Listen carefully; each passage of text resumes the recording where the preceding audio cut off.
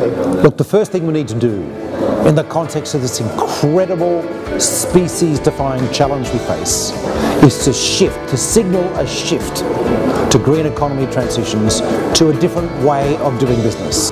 That requires things like demonstration bonds, government announcements about programs, making it clear that the future planning in Hong Kong will be a greener rather than a browner option. That's the first part. The second part is to start bringing in plans for transforming Hong Kong City in a way that private finance can bring capital to bear to make the transition. That means bringing in water systems that are state-of-the-art. That means promoting energy efficient buildings. We know, for example, that energy efficiency is not driven by consumer preference or corporations deciding to save money.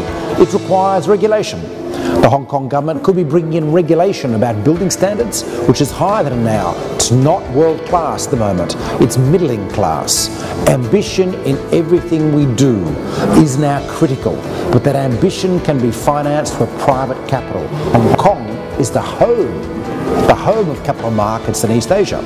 It could be using clear definitions of complying investments to promote those kinds of investments. It could be using government guarantee schemes for risky investments. It could be using public sector capital in public sector buildings. For example, do we know whether all of Hong Kong's public sector buildings are super efficient? They're not.